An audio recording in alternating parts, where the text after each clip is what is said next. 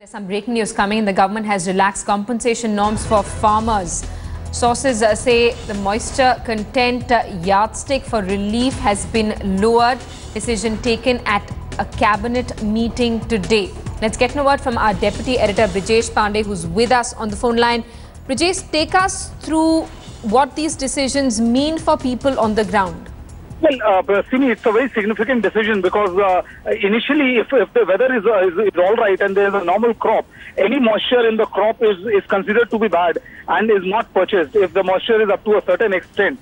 But given the kind of condition the farmers are facing, given the kind of weather they have been suffering, the government has decided to relax this moisture norm, and they have said that even if the content of moisture in crop is 40 to 50%, the government will not consider the crop bad and will still go ahead and buy it. It will definitely come as a huge relief for these farmers who are already suffering a lot of misery because of bad weather and hailstorm. So it's an extremely significant decision as far as farmers are concerned. Simi?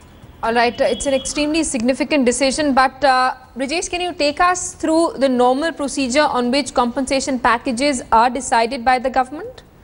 Well, usually what happens is that the government does not purchase certain crops with the moisture content of a given level, and those crops are considered unfit to be purchased. But given the widespread misery, bad weather and hailstorms and other factors have caused, the government this time has relaxed those stringent norms to a considerable level. And this particular decision will enforce that the farmers who have moisture content of a high significant amount will now be able to sell their crop to the government. This will make sure that that their misery is lessened to a considerable degree, and the farmers will be in a slightly better position than he was before this decision.